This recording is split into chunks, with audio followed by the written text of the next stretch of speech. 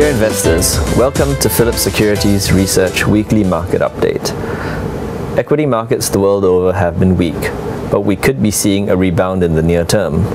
For one, Greek election polls have without exception over the weekend indicated that pro-austerity party New Democracy has taken the lead from anti-bailout Syriza. If this holds, a pro-austerity coalition may well form, in which case Greece would abide by its bailout terms and stay within the Eurozone.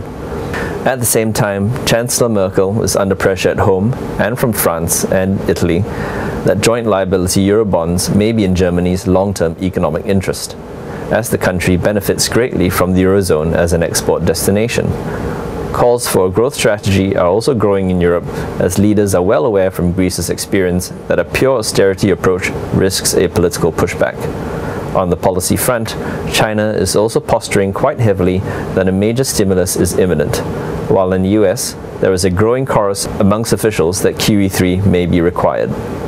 We have been guiding in our morning notes and from formal reports that a near-term rally is very likely on policy moves. Longer term though, the trend for equities may still be down, especially as it is quite evident from broad-based economic slowdowns that the business cycle globally is at the tail end of expansion, not midway through as many seem to believe.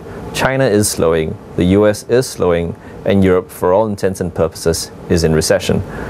Beyond Greece, another global negative catalyst remains, and that is the major fiscal withdrawals facing the US on the 1st of January next year. That is the end of the Bush-era tax cuts and other automatic cuts, totaling $500 billion of aggregate demand to be sucked out of the economy next year. This will be debated in Congress this August, and a political deadlock could well roil markets once more. Thank you for watching, and tune in next week to Phillip Securities Research Weekly Market Update.